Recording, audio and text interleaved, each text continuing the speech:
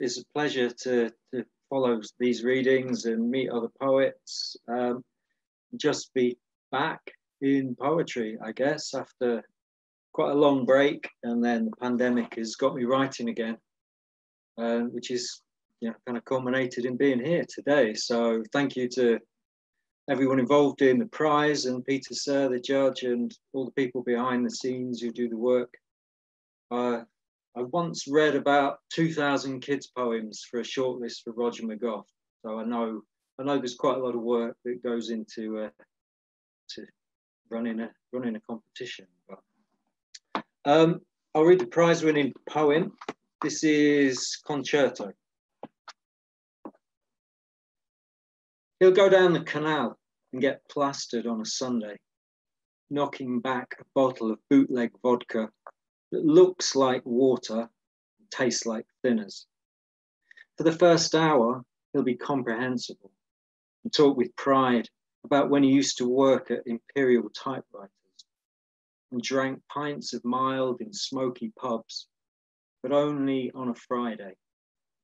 He'll tell you about the strike in '74 and the picket line of saris screaming at the police.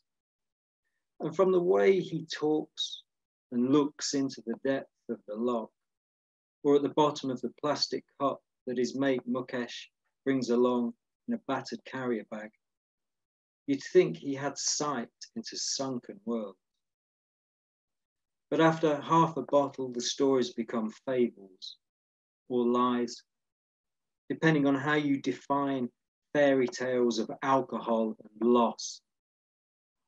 He'll tell you that he once rescued a woman and a child from a burning house in Braunston, and that the worst thing he ever did was to sprint across 6 lanes of a motorway just to prove that he wasn't afraid. Still, what I want to walk away with today, along the towpath speckled with leaves, is how he used to solder the typefaces onto the key levers, and that he would test the strength and accuracy of his weld by tapping out each letter against the platen, only signing off his work on a certain perfect note. I wrote that on a kind of day when I despaired and I needed to get something out of the day to kind of get me through it, I guess. So I'm very glad it's got me to this point and being here, but it's, yeah. The other poem I'd like to read was kind of one of these poems that got me back writing again, and this one was published in the New European. It's a lockdown poem, but it's about reading. It's about escape, and it's about the joy of reading. Northern Lights.